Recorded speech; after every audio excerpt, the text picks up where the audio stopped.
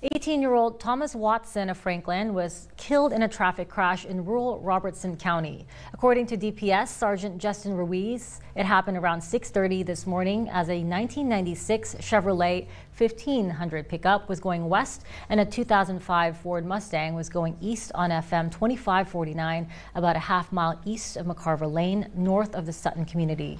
Investigating troopers said the Mustang crossed into the westbound lane and struck the pickup head-on. Watson was a passenger in the Mustang and was pronounced dead at the scene. The driver and backseat passenger were transported to Chi St. Joseph Regional Health Center with suspected serious injuries. The driver of the pickup was also hospitalized with suspected minor injuries.